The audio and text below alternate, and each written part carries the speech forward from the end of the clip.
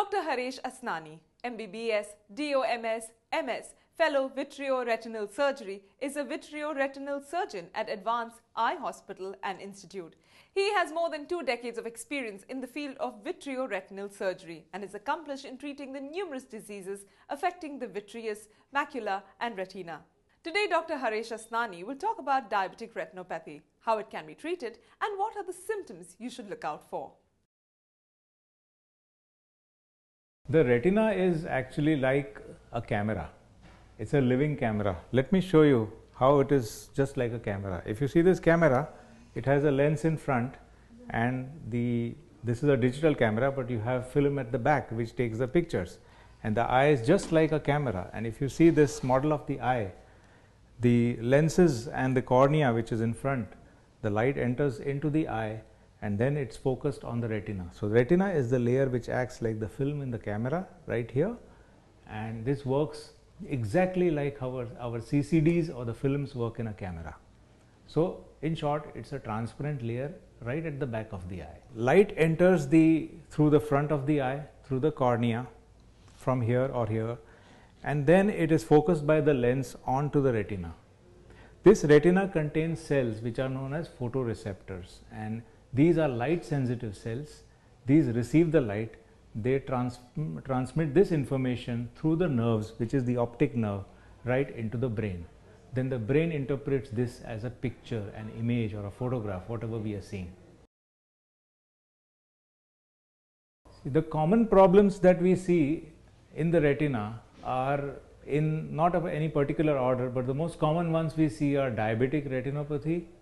Then we see age-related macular degeneration, then retinal vein occlusion, common in patients with blood pressure, retinal detachments, retinal holes and tears, a lot of injuries to the eye which involve the retina, and common problems in children which are associated with some inborn disorders, genetic disorders, and something that we are seeing a lot right now is retinopathy of prematurity. So diabetic retinopathy is one of the most common retinal disorders that we treat nowadays. As you know, India is the capital of diabetes of the world, and the largest number of diabetics would be present in India and China alone, and maybe we'll overtake China in the next 15 to 20 years as the diabetic capital. And obviously we are going to see more and more complications of diabetes like retinopathy, nephropathy, neuropathy, etc.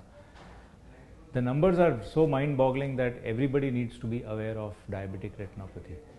Diabetic retinopathy is basically a disorder which, because of a lack of blood supply to the retina, which occurs in other parts of the body, like the kidney and the brain, the retina also receives a little less blood supply.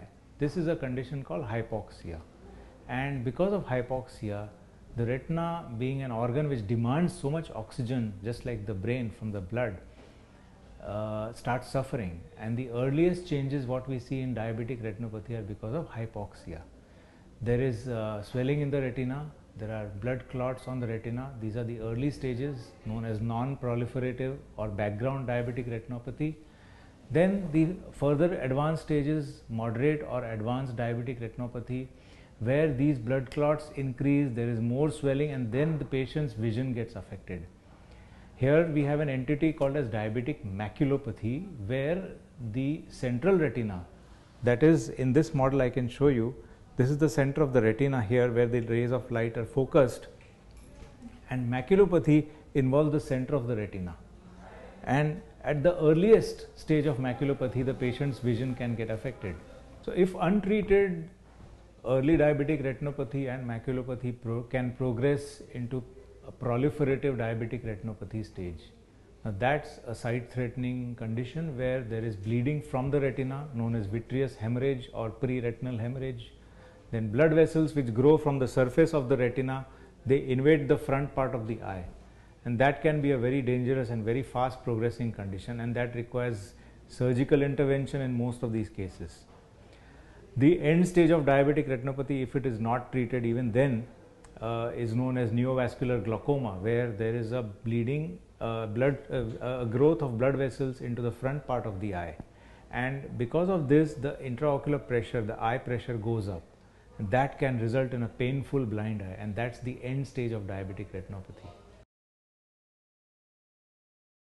In the early stages of diabetic retinopathy, patient has no symptoms. Vision is normal, nothing is affected, only we can see a few blood clots or few exudates on the retinal surface. But as diabetic retinopathy advances or diabetic maculopathy starts developing, patient's vision can go down. When there is bleeding in front of the retina or from the retina, then patients experience floaters, a shower of black cloud or black spots in front of the eye, and that's something which the patients start running to us for treatment.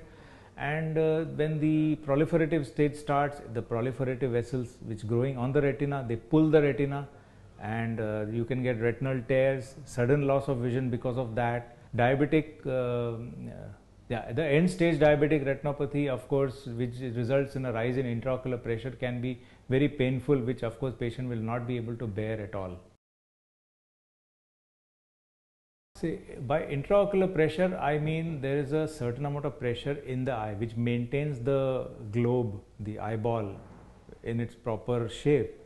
And this also has a role in circulation in the eye. So just like we have normal blood pressure, which keeps the blood pumping, and the heart pumps blood at a certain pressure and sends it to the end organs at a certain pressure, we have an intraocular pressure. The normal intraocular pressure is something around 17, 18 up to 20 millimeters of mercury.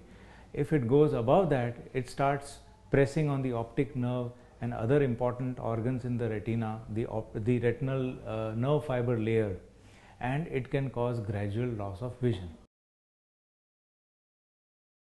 Diagnosis of diabetic retinopathy has to be done at the earliest stage possible.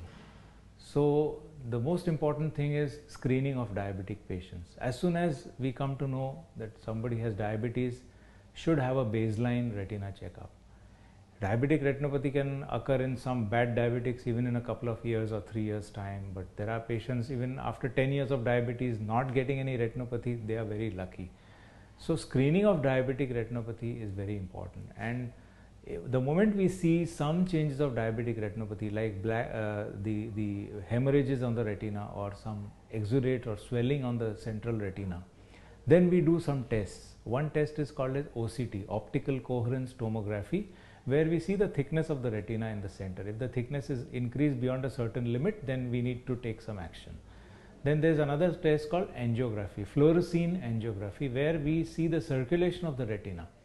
Just like you have a coronary angiography, which is very familiar to everybody, that's where we see the blood supply of the heart muscles. Here we see the blood supply of the retina. So we inject a dye, it's a fluorescent dye which is injected intravenously, and then photographs are taken of the retina. With those photographs we can see how good the retinal circulation is. And sometimes there are some surprises. Because of this test, in a seemingly normal looking retina, we are able to actually see some parts where there is absolutely no blood supply to the retina or small leaking blood vessels, and we can pick up these cases very early. The treatment of diabetic retinopathy, which is the other part, in early stages we don't do anything, but moment we see there is ischemia of the retina, by ischemia we mean lack of blood supply. When we see ischemia of the retina, we try to treat that with laser. Doing laser treatment improves the blood supply to the rest of the retina. So this has a preventive role. Then if there are blood vessels growing on the surface of the retina, these can be destroyed with laser. This is called as laser photocoagulation. Now if the disease progresses beyond that stage, then we need to do surgery. Surgical treatment for diabetic retinopathy is in the form of a surgery called vitrectomy. This is the basic surgery. Vitrectomy means removing the vitreous. The vitreous is the gel which is in the center of the eye here. And when the blood leaks from the retina, it occupies the center of the eye here, and the patient cannot see. So this blood is removed from the center of the eye. Vitrectomy surgery involves making openings into the eye from the sides here, and these openings enable us to go into the eye, remove the blood. After we remove these blood clots, then we see the retina under the microscope, and if there are growing blood vessels on the surface of the retina, we remove those blood vessels with scissors, vitreous scissors, and after those are removed, then the retina is treated with laser, and then we inject a kind of a gas or silicone oil into the vitreous as a substitute for the vitreous and put the retina back into its normal place. Sometimes we can combine surgery with the injections also. In very bad cases where there is the retina is very angry looking, bleeding a lot, we first inject these drugs called bevacizumab or ranibizumab, and then after 4 or 5 days take up the patient for surgery. It makes surgery a little easier. Found our information useful? If you find the video helped you, please like it. Tell us what you think about our videos. Please leave a comment. To watch our other videos, click here.